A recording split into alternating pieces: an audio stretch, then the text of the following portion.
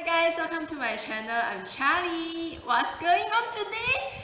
I'm going to bring you hanging around 3 places to holiday in Pengerang area. So as you know, I'm a student. I don't have an active income. So when it comes to holiday question, I will have lots of budgets.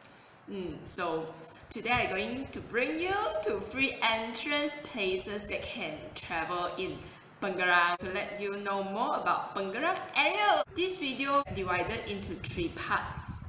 The first part is showing you nice place and free place to take photo and can post in social media, and the second and third part in the video showing you the environment of the 3 entrance sites, so you can have a short escape day. I'll be the model in the video to show you which place can take a good photo, and I personally post the photo in my social media also. Yes, I think the place can have a good photo. Again, so although I'm not a really good model, but maybe you can have a rough idea and maybe you can take a better photo and post in social media. So I think the most important point is who you spend time with. So I think don't need to stress too much on what places you're going to. And then bear in mind that this video was shot during the 3rd day of Chinese New Year, so maybe people have more time to traveling, so you will see lots of tourists in the video. There's really lots of people, and come with me, follow me. First place is just a roadside, 5 minutes drive from Taman BAYU DAMAI. It's just a roadside. Don't laugh at me taking photo by the roadside, because it's a really nice scene, and I really knew lots of people their wedding photo day. Please have a look before you laugh at me, please.